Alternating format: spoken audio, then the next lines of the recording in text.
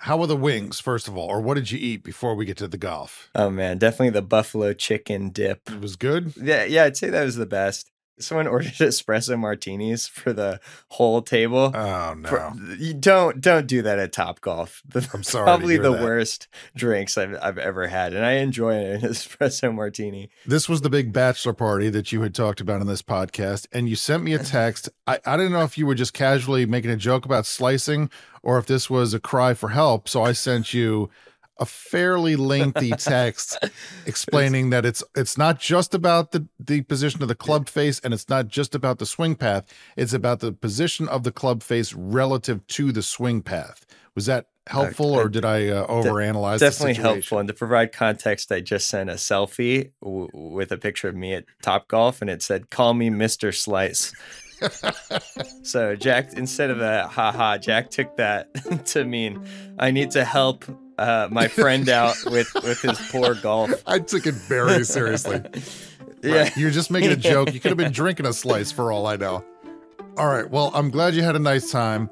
Okay, this is a very special listener question episode of the podcast, right, Jackson? With us, our audio producer, Jackson Cantrell. We're going to, no big whoop, right? We're going to hear a few listener questions. We're going to answer them, yeah? I'd say definitely mid-whoop. Okay, fair enough. A listener might hear the podcast and hear their voice on the podcast and hear you answering their question and might go, whoop, that's me. Well, let's whoop someone right now. That didn't sound. that's not what I meant. Who do we have first? We have Pete from Brooklyn. Hey, Jackson. During COVID times, due to a mix of boredom and naivety, I bought numerous individual company stocks. Now, I'm not quite a full-time member of Jack's financial nudist colony, but it kind of bugs me looking at these individual stocks taking up space. What are the upsides and downsides of reallocating everything to ETFs at once? A Marie Kondo, if you will, or choosing to slowly rebalance over time through new fund allocation. Thanks for the great podcast.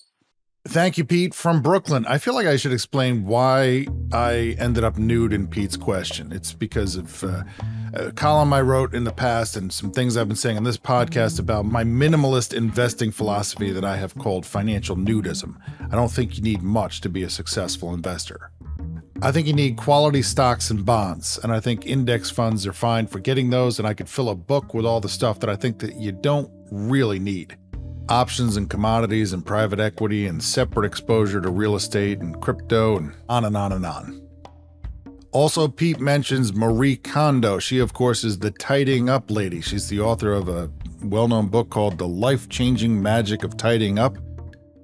Millions of people bought copies of that book and went back home to their cluttered homes, and I'm going to guess never opened the book, and it's sitting there on a pile of other stuff because, come on, let's face it, if you were organized, you wouldn't be in this situation to begin with. You wouldn't need Marie Kondo's book. And then they bought her 5-6 other books. That reminds me of a book my brother got me one Christmas called How to Talk About Books You Haven't Read, which I love the title, and I really haven't read it yet. Okay, Pete, usually this question takes the form of someone who has a lot of cash and they want to invest in the stock market, and they're asking, should I do it little by little or all at once? And so this is usually the part where I talk to them about dollar cost averaging, and that involves spending regular amounts of money to buy your way into the stock market or into an index fund. And if you're spending the same amount in regular increments, you're buying more shares when shares are cheap and fewer shares when shares are expensive. And in doing so, you're lowering your average cost. And that sounds like a neat mathematical trick that gets you something for nothing, but it's not really. If we went strictly by probability, the stock market is more likely to go up than down over just about any time period. It becomes more reliable when we're talking about longer time periods. You're usually better off just investing all that cash at once. But here's the problem. You're not a sample size. You're a sample of one. You only get one shot to do this, one life to live. You might not want to take the risk of sinking all this money into the stock market and then having the stock market tumble right away. Even if you could recover from that financially over the long run, it might take an emotional toll. You only got one shot. Do not miss your chance to blow. That's Eminem? You're rapping? Yeah. Okay. Do we owe people money because you did that, or? Yeah. So you see, there's really two answers to that question of what you should do if it were cash. One is the cold calculus, and the cold calculus says buy it all into the stock market right away. The other answer is what can you live with in terms of your risk tolerance? And for that, many people are probably better off buying that money into the stock market little by little. But that's not really what your question is about. Your question is about swapping individual stocks for ETFs, in which case you're going from stocks to stocks. You're not really taking on that much extra risk. You're probably reducing your risk because you're going from a handful of individual stocks to a more diversified basket of stocks. If that's what you think is right for you, Pete, and if you've carefully considered the tax implications, whether you would owe taxes on gains, I see no reason not to Marie Kondo this thing all at once. There's a lot of room here for variation and personal preference. Do you like picking stocks? Do you feel like there are one or two of your stock positions that you really love, that you have a good feeling about over the long term? Nothing to say that you can't have the bulk of your money in broad market ETFs and keep those one or two stock picks. I hope that helps. Good luck with the tidying up. If it doesn't bring you life-changing magic, I hope at least you get better risk-adjusted returns. Next up, we have Chris from Texas. I had a question really following up on last week's episode. Your guest mentioned that there's new types of reactors that are coming online called SMRs, small modular reactors. And in doing some research on this area, I found out that Sam Altman, the co-founder of OpenAI, actually took a company public a few months ago called Oklo. And it's an energy company that looks like it may be producing these SMRs. But I was just wondering if you guys could elaborate a little bit more on some of the other companies that are in this space and a little bit more on this technology and if there's any other investing ideas within that realm that y'all might have. Thanks for the show. Love it. And come eat some brisket in Austin, Texas. Thank you, Chris. I love brisket, and Austin sounds like just the place for it. Your question about small modular reactors for nuclear power is probably a good one for a deep dive on a future episode. Let me just cover some of the very basics now. There's a nuclear renaissance brewing, and there's a lot of investor interest in the subject. You can take a look at something called Van Eck Uranium and Nuclear ETF. That's a fund of these stocks. The ticker's NLR, and that has returned about 45% over the past year. It's 10 points better than the S&P 500, and some of the stocks have done much better than that. For instance, a pair of utilities with some nuclear power in their footprints, Constellation Energy and Vistra, they've more than doubled this year. Why? It has to do with data centers. We had a guest in this podcast from Morgan Stanley several weeks ago break that down. You can take a look for that episode. Basically, if you're a big tech company that wants to build a new data center to put your shiny new AI chips to work, you're in a hurry. But you need a tremendous amount of power to do that, and residents near your proposed data center might frown on a big new customer coming in and gobbling up all the power. It could prove disruptive. Life would be a lot easier if you could find some vast supply of power that was just sitting there unused. There aren't a lot of those, but there are some in the form of dormant nuclear facilities. And both Amazon and Microsoft have announced deals with owners of such facilities to get them up and running and to use their power to fuel what I suppose you could call nuclear data centers. Okay, so those are traditional large-scale nuclear facilities. You don't hear much about building new ones of those in the US. Those projects take a long time, they cost a lot of money, and in the past they've run into cost overruns. But what if you could build smaller reactors and just sprinkle them here and there instead of large centralized ones? And what if you could produce some of the components to those reactors in factories instead of on-site? Companies have been researching these small modular reactors for years. Remember, we had the CEO of Duke Energy on this podcast a while back who talked about potentially locating these reactors in what are now coal facilities. Now, with the new demand for power in a hurry for artificial intelligence, small modular reactor technology seems to be on the fast track. This week, Amazon said it will finance the construction of some small nuclear reactors in the state of Washington. It's also going to invest in a nuclear startup. Alphabet recently announced a deal with a California-based nuclear reactor company called Kairos Power. It's privately held, spelled Kairos.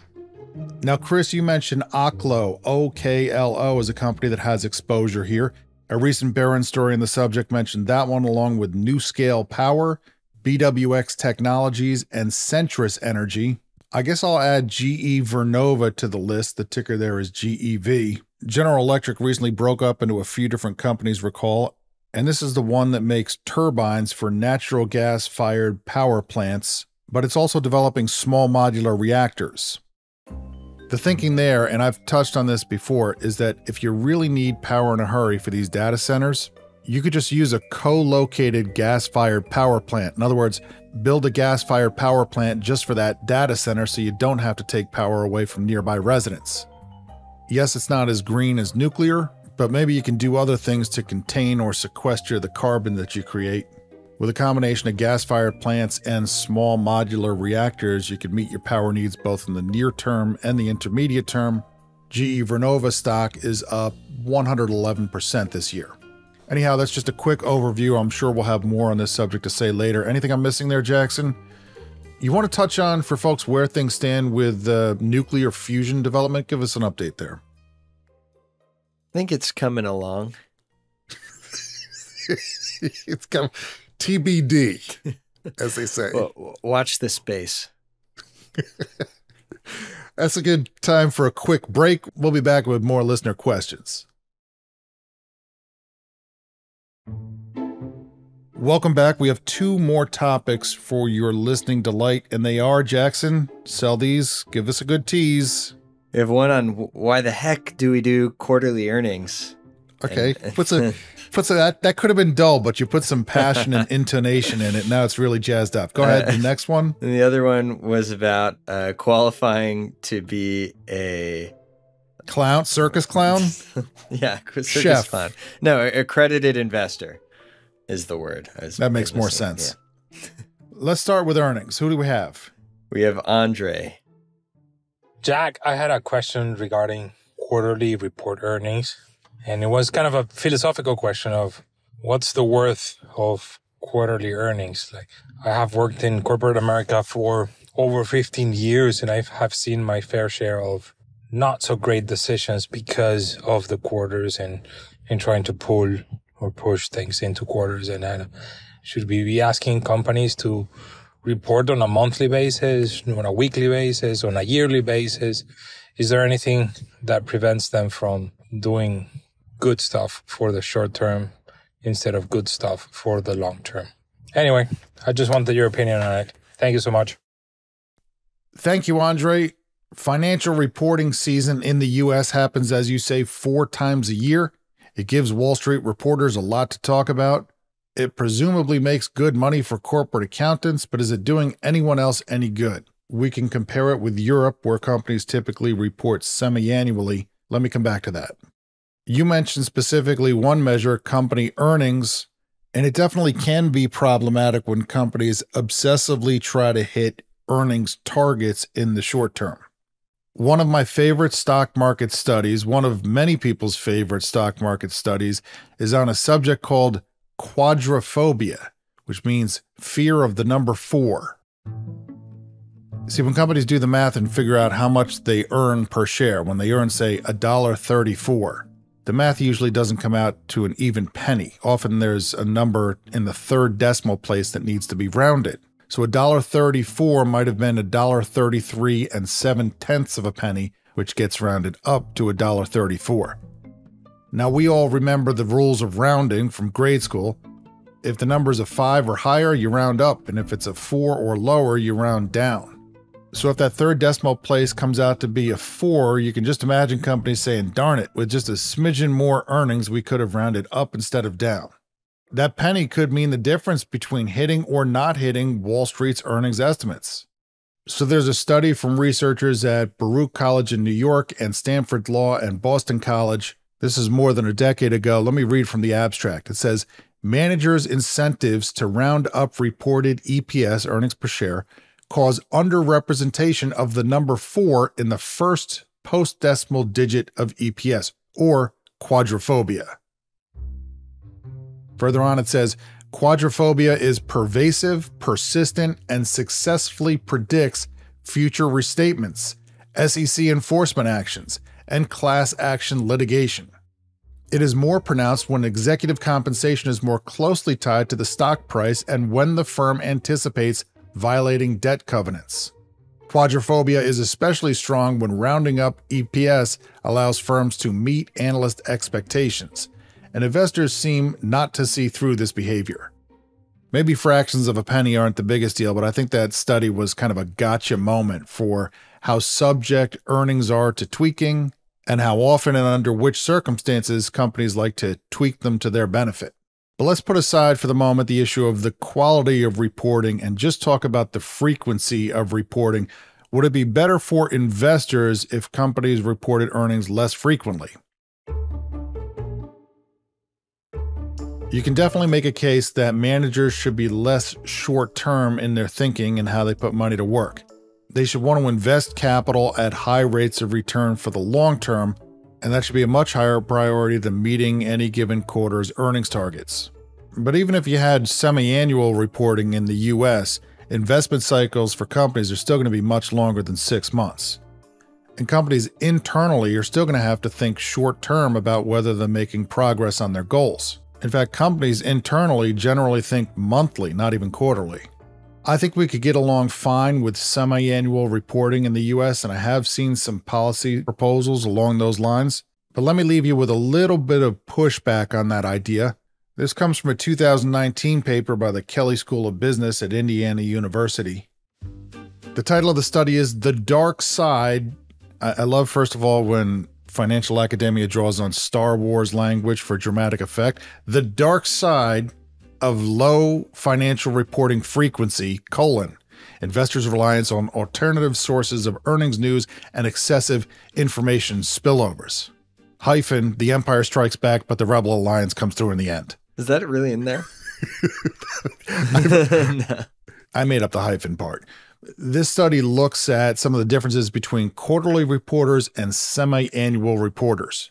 A summary reads, "We find that the returns of semi-annual earnings announcers are almost twice as sensitive to the earnings announcement returns of U.S. industry bellwether peers for non-reporting periods compared to reporting periods.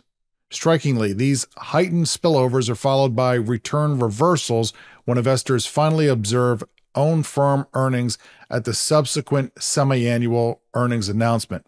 Does that make sense? Don't worry, I speak semi-fluent accounting professorese. They're saying that when companies go a long time without reporting financial results and there's some kind of news that pops up along the way that could affect financial results, that there are larger than usual movements for the stocks. That shows that investors are trying to price in the news on their own, and often those investors end up being wrong.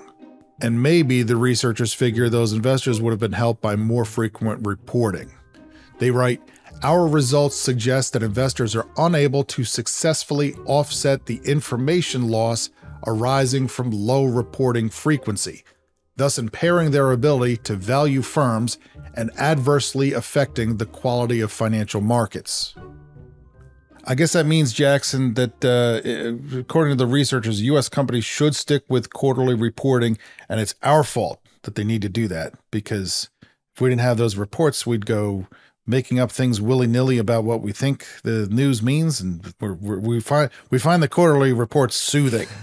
We're less likely to go wild in our trading. They do give more opportunities for financial journalists to write stories every quarter. And that's what's important here, right? Jackson, do we have time for one more quick listener question? If I promise to breeze right through it, not drone on and turn this thing into a whole big slog. Yeah, we do. We have time. Thank goodness. Who do we have? We have Liz. She doesn't say where she's from, but it does say sent from an iPad. Liz from Bozeman, Montana. That's just a guess, but I feel pretty good about it. You have a good shot.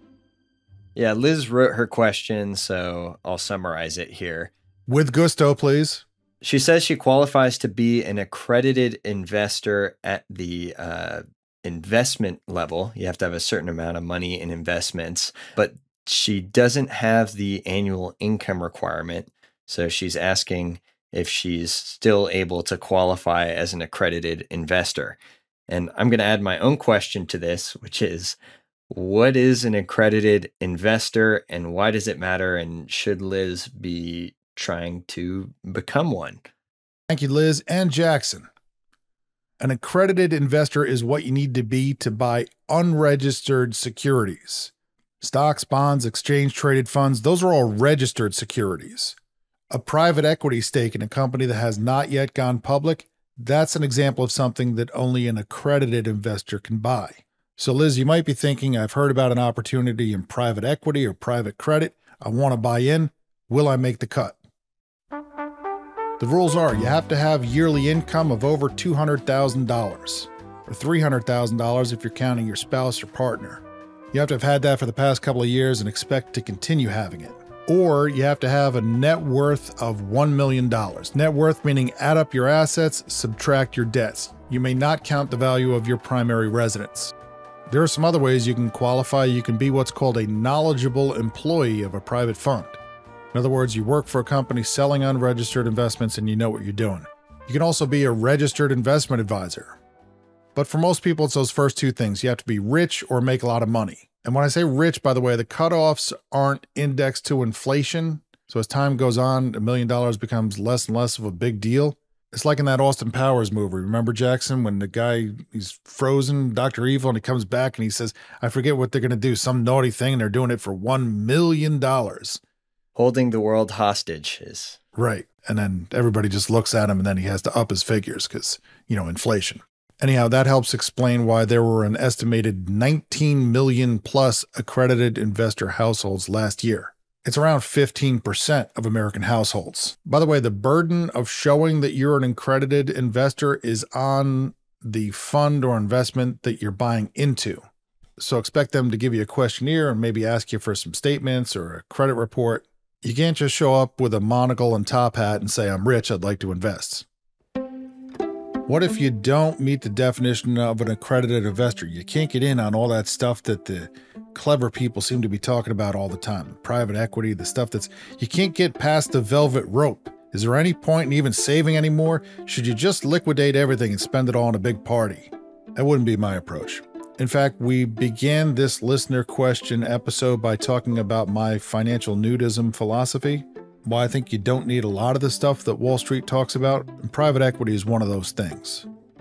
I think the evidence on whether private equity produces better long-term returns than the regular old stock market for a regular old investor buying in, that evidence is dubious. I think you can do just fine with a cheap index fund of stocks.